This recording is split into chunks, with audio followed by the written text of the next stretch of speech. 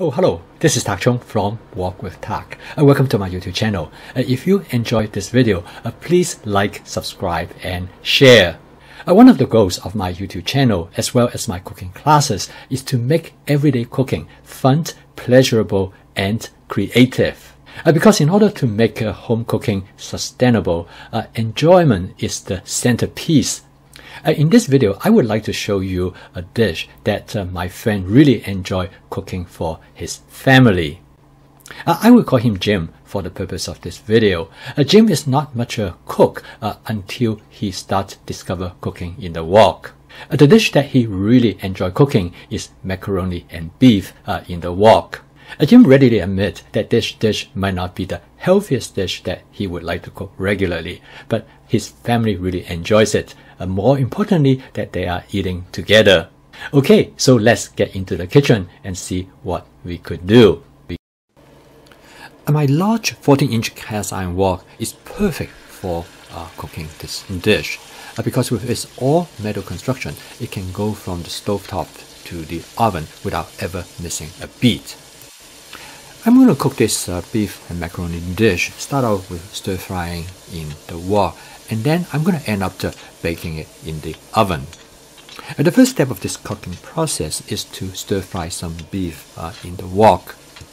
The large wok actually has an unusual design because it has a round bottom, but it can sit directly on the stove without the need of a wok ring. Because the bottom of the wok is actually flat. It is like a pedestal. For example, right now I'm using this wok on my flat glass top electric stove. I enjoy working on a round cooking surface as I'm doing right now, stir frying some ground beef with chopped onion. People who like round cooking surface would tell me that the round surface make it easier for the wok spatula to go through, but I do not see any real difference between this and a wok with a flat cooking surface. Even though I enjoy using the large cast iron wok, I normally do not use it for everyday stir frying because the wok is too heavy, and furthermore the wok's handle is not insulated, making it very difficult to manage. If I'm going to cook multiple dishes, I definitely would not use this wok. This wok, however, is perfect for this dish when I need to stir fry the content first and then bake the content in the oven. I can do everything in the same cooking utensil. Okay, by now the ground beef and the onion are pretty much ready. I'm going to add the tomato sauce. For this dish, I'm going to use 1 can of tomato sauce plus 1 can of tomato paste. As my wife standing there watching me doing this, she said to me, "It looks like you are making a spaghetti sauce." In many ways, it is very similar to a spaghetti sauce. I probably could have used either one of them. However, the combination of the tomato paste and tomato sauce gives the right kind of consistency that I'm looking for in this dish. If I have to choose between the two, I probably will go ahead and use 2 cans of tomato sauce. During the summer, when homegrown tomatoes are available, I probably will use all homegrown tomato to make this dish. They definitely give better flavor. So quite often I will also use 1 can of diced tomatoes. As you can see, there are many different options how to create this sauce. A great deal is going to be depending on what is available to you and what is your personal preference. The next step is for me to add some water to create the consistency of the sauce. Right now, the sauce is much too thick than what I would like to have, particularly when I have to mix it with the macaroni. Many years ago, I once watched a friend of mine making this dish in a skillet, and it was quite a struggle to mix things up because the skillets do not have this shape allow you to mix things easily. In this case, the wok is perfect for cooking this kind of dish because of its ease in mixing the contents. In fact, the wok is such a flexible cooking utensil. As my cousin Marge once told me that, she said everybody should have a wok in their kitchen. They could use the wok to do so many other things, even if they do not do stir-frying. Now the dish is approached the final step of the cooking process. The next step is for me to adjust the flavor of the dish.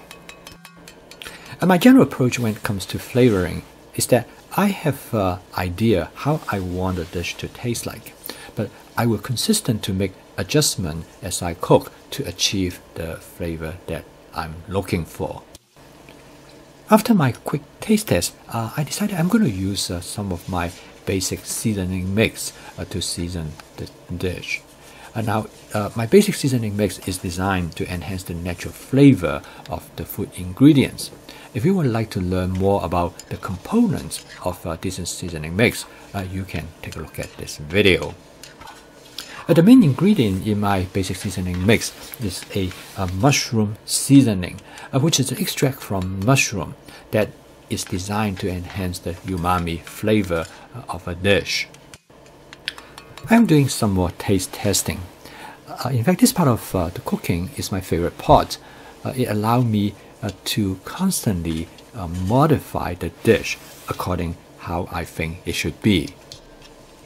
So far, I just could not stop tasting it because the dish tastes really good. Since my wife is standing by next to me, I even asked her to give it a taste and offer her opinion what else I should change. She has an opinion. She said it should be a little bit sweeter, so I add a touch more sugar to the dish. Actually, to me, it is perfect, but since I have asked her opinion and she offered it to me, I better accept it before I get myself into trouble. The final step is to add the macaroni to the dish. I had this macaroni cook about 4 or 5 days ago when I make macaroni cheese. I cooked the entire box and I use half of them for the macaroni cheese and I use the other half for this dish. This is a form of advanced prepping. By having ingredients ready, I can make this macaroni dish almost readily without having to worry about boiling macaronis. And of course, this is important that I remember I have some macaroni in the refrigerator, otherwise that it will go to spoil. So it is important when you do advanced prepping, you should keep track of what you have. Basically, you need to have some sort of an inventory. And next, I dust the surface of the macaroni and beef with some Parmesan cheese. My wife told me that it is absolutely essential to cover the top of the dish with breadcrumb because that will give it a crunchy and crispy texture. This breadcrumb came from a bread that I baked several days ago. I tried the breadcrumb in advance, but a viewer gave me a very useful tip. She told me that you can just put the breadcrumb directly without drying it because it will dry out during the time when it is being baked, and it makes a whole lot of sense to me. I have preheated the oven to 350 degrees Fahrenheit before I place it in the oven and bake it for about 15 minutes. Since everything is already cooked, the goal of putting it in the oven is to brown the bread.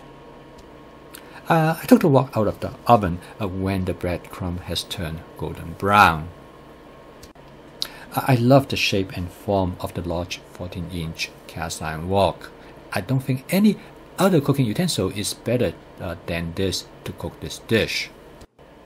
The dish is moist and flavorful. It probably has the best flavor I have ever tasted. Well, of course, because I make it myself. As you can tell, my wife and I both enjoy this very much because this is all what is left. Macaroni beef has always been one of Jim's family's favorite. Jim told me that he really enjoyed cooking this dish in the wok because he can do everything in the wok. He liked the idea that he start cooking the dish by stir-frying all the ingredients in his wok. And then he finished off the dish by browning it in the oven. He said he can cook this dish in about 15 minutes after he got back from work. Another reason that Jim really like cooking this dish in the wok, because it is scalable. He can cook enough for 2 to 3 people, or he can cook a big portion that will serve up to 8 individuals. In fact, he now cooks this dish usually about once a week. Jim told me that now they are cooking more and more, and the end result is that they start to eat together almost every night. Personally, I must admit I'm not much a fan of macaroni and beef, but I really like Jim's story. In fact, after I make this dish, my wife and I really enjoy it. Jim is an excellent example in demonstrate my template-based cooking. By using this basic template, Jim has already created many different versions. Thank you for watching. If you enjoyed this video, please like, subscribe, and share. See you next time.